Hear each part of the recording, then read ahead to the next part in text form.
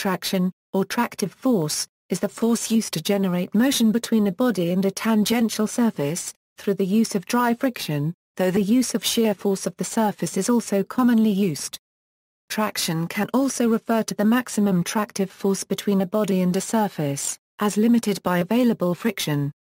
When this is the case, traction is often expressed as the ratio of the maximum tractive force to the normal force and is termed the coefficient of the traction.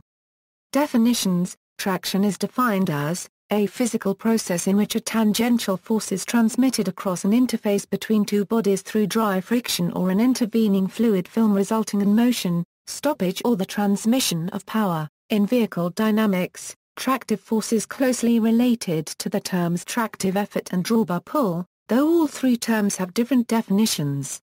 Coefficient of the traction: the coefficient of traction is defined as the usable force for traction divided by the weight on the running gear, that is, usable traction equals coefficient of the traction x normal force.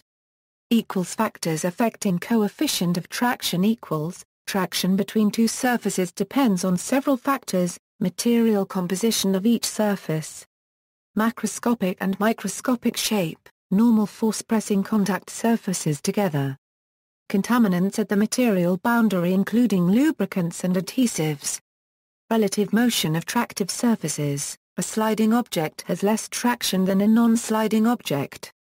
Direction of traction relative to some coordinate system: for example, the available traction of a tire often differs between cornering, accelerating, and braking.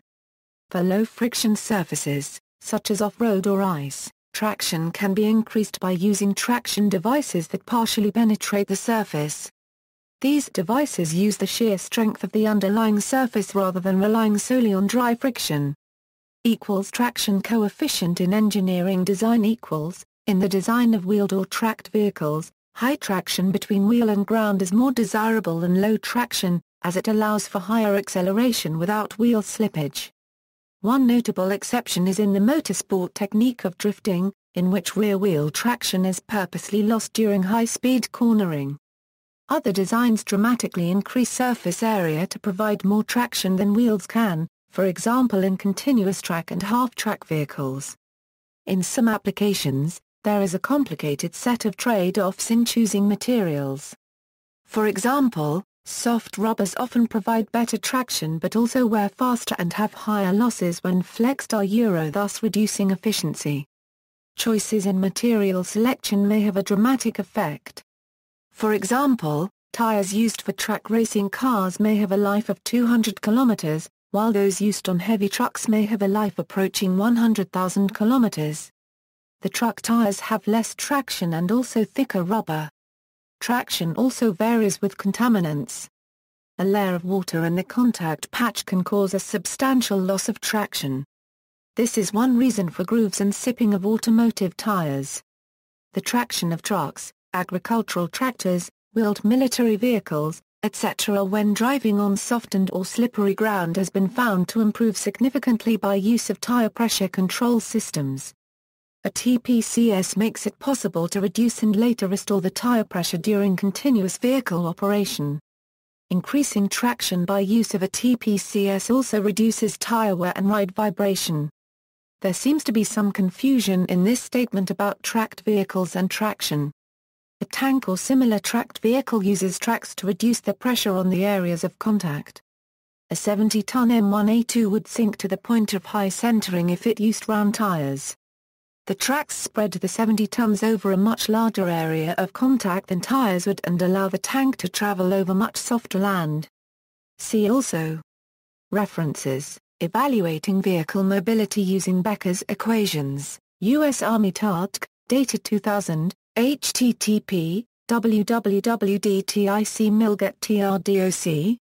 AD equals ADA 457941, Estimating Excavation, Craftsman Book Company, Darrell Birch, 1997, ISBN 0-934041-96-2, ISBN 978-0-934041-96-6, page 215.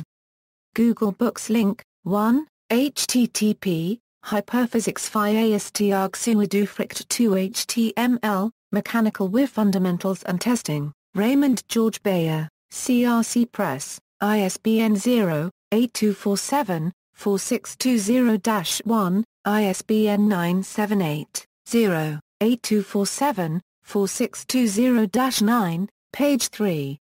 Google Books Link 2, Construction Management Fundamentals, Clifford J. Skexnader, Richard Mayo, McGraw-Hill Professional, 2003, ISBN 0-07-292200-1, ISBN 978-0-07-292200-4. Page 346. Google Books Link 3, Theory of Ground Vehicles, Joe Young Wong, ISBN 0-471-35461-9, ISBN 978-0-471-35461-1, page 317. Google Books Link 4, SAEJ 670, Tire Pressure Control on Timber Haulage Vehicles, the ROADX 3 Project.